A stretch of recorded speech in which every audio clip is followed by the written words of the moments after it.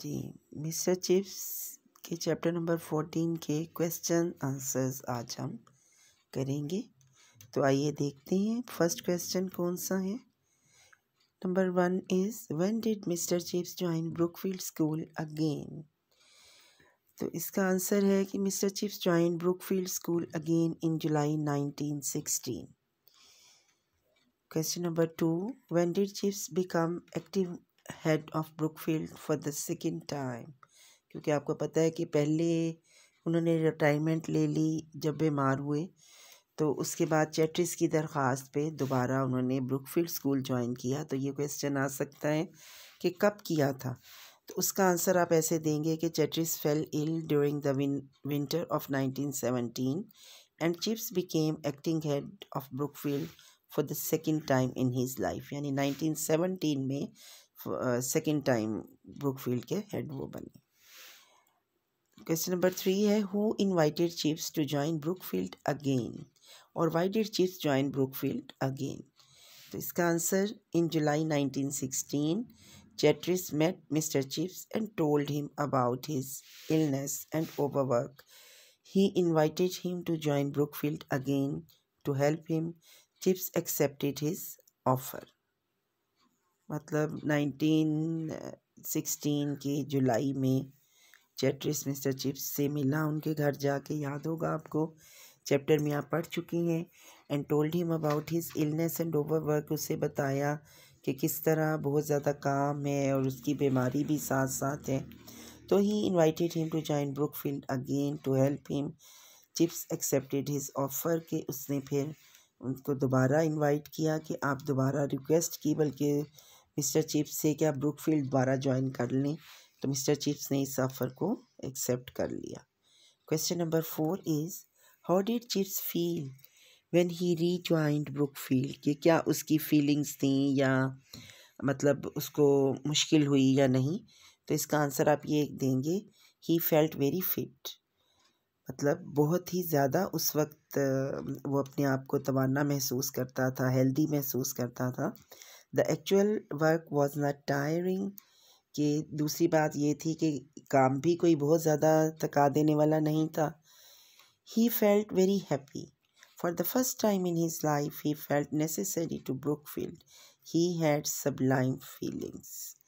तो पहली दफ़ा उसने ज़िंदगी में महसूस किया कि वो किस कदर ज़रूरी था ब्रुकफील्ड के लिए, और ये फीलिंग वाक़तन बहुत ग्रेट थी, उसके लिए बहुत अजीम थी। क्वेश्चन नंबर 5 देखते हैं। What sort of jokes did chips make during the war.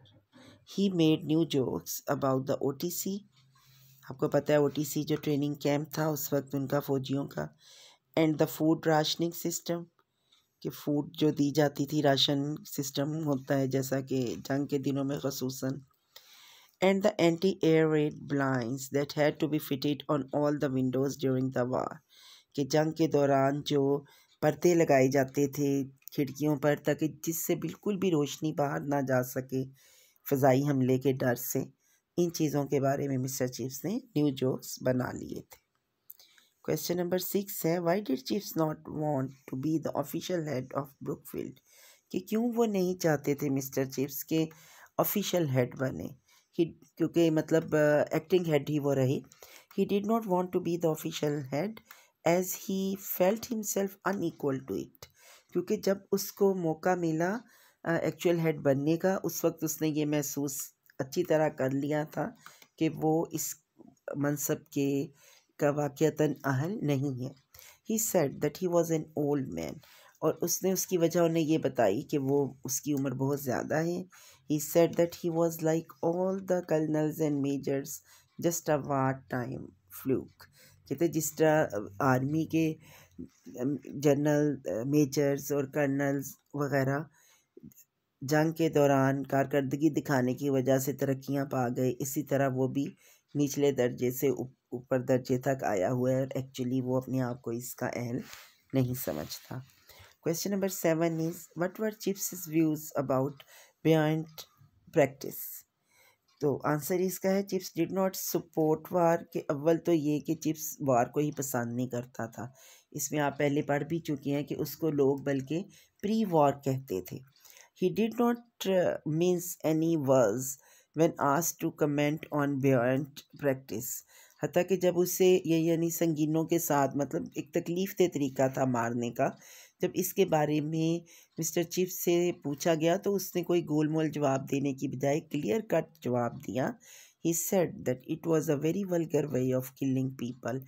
उसने ये कहा कि ये लोगों को मारने का इंतहाई घटिया या बेहुदा तरीका है. Question number 8. Describe Chip's routine on his joining Brookfield School as a teacher again. यानी दोबारा जब उसने ब्रुकफील्ड स्कूल ज्वाइन किया तो उसकी रूटीन क्या थी.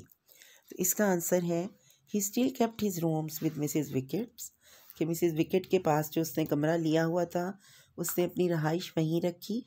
He went to school daily after 10, लेकिन डेली वो 10 बजे के बाद यानी 10:30 के करीब स्कूल जाता. He felt fit, taught lesson smoothly and shared jokes. तो क्या था उसका, इसमें जोक के स्पेलिंग्स जो हैं ये आप देखेंगे, ठीक कर लीजिएगा. ही फेल्ट फिट मतलब वो बिल्कुल अपने आप को हेल्थी पाता, मतलब काम के लिए बिल्कुल तंदुरुस्त पाता.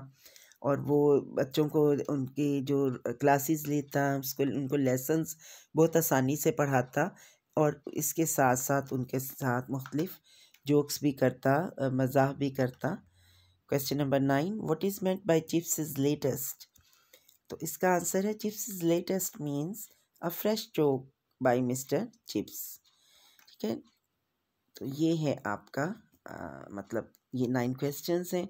इसके अलावा भी आपको कहा गया है कि थोरोली आप चैप्टर को स्टडी करें ताकि इसके अलावा अगर कोई और क्वेश्चंस हो तो वो भी आप के जहन में अगर कहीं और क्वेश्चन आ जाते हैं तो वो भी आप उसको अटेम्प्ट कर सकें. ठीक है, ओके, अल्लाह हाफिज़.